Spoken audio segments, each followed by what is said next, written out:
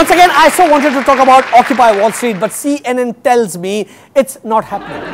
There is no such thing as Occupy Wall Street. Otherwise, they would have run coverage on it.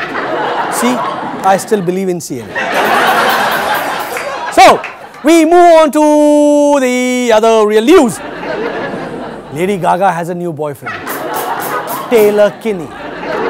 That's it, that's the joke! We tried finding a picture of Taylor, and this is the only one we could find. Okay, and here's a picture of them kissing each other, rather picture after they kissed each other. Look, even this alien looks scared after kissing Gaga. Okay, listen to this. Reebok International has decided to refund US customers $25 million for Easy Tone shoes.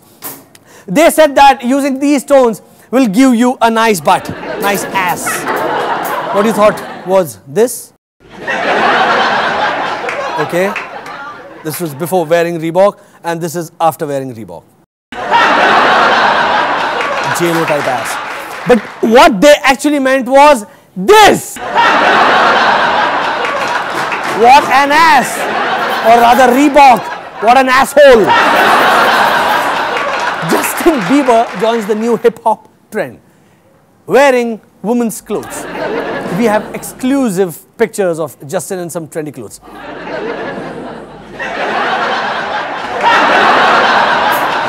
Really, right?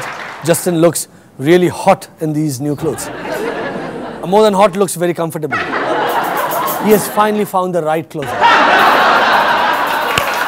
Okay, Spanish singer Enrique Iglesias will appear on Cityville.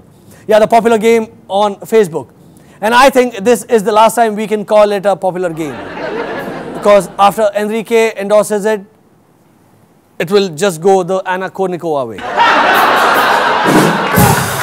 According to health.com, I am too tired is one of the most common excuses used by people in their everyday life to avoid sex.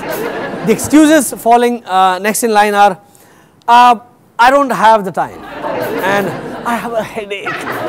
It's not people, you dumb website, only women can have excuses for not having sex. For us men, the excuses run a different course.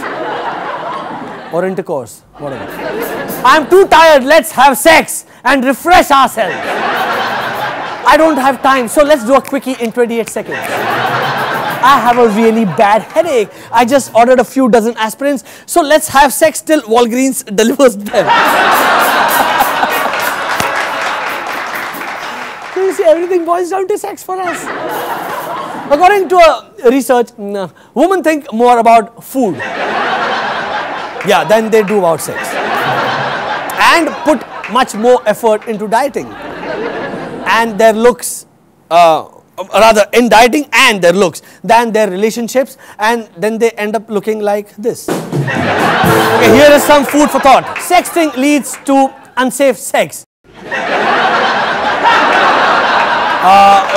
The disturbing thing is I read this on some Arab website. I never knew camels could send text messages on mobile. I mean, no one in America could do SMS for 40 years. If you're a teenager in Florida, then God save you. I know you already are pretty up. But now we have one more reason to kill yourself. Teen sexting is illegal in Florida. This new law bans teens from sending nude or racy photos to each other by phone. You can continue to send all your sexy stuff via pigeons. If you do, however, send a sext, the first offense is a non-criminal violation punishable by 8 hours of community service or a $60 fine. Teenagers have just one question to the authorities in Florida. How much does the monthly sexting pass cost?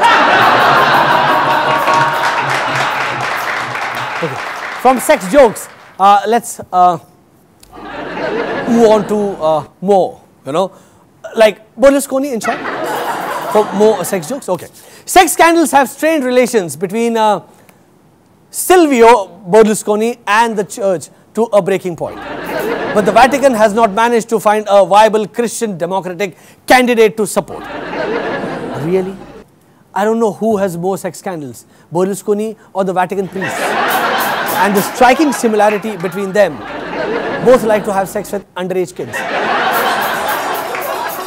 Again, really? Are there overage kids? Really? Enough of sex talk, okay, and sex jokes. Now let's move on to something which will take your mind off sex. Halloween. Halloween is my favorite festival, understandably. Which other festival celebrates freaks like me? It's also a day when you dress up as some other freak and get candies. So this year on Halloween, I'm going up dressed as Charlie Sheen. And if people don't give me candies, then I'll just have sex with their wives and daughters. Wives or daughters. Sorry. Without their permission, of course. Yeah, baby, treat or I will turn tricks. Dirty tricks. Halloween is nothing without costumes. So here are this year's top 5 Halloween costumes. Become these and you can scare the shit out of good folks everywhere. Number 5, Lindsay Lohan. All you need is an orange face and a VD. That is a venereal disease. Number 4, Hillary Clinton. All you need is an expressionless face and a cheap looking pantsuit. That's it. You are ready to be Hillary.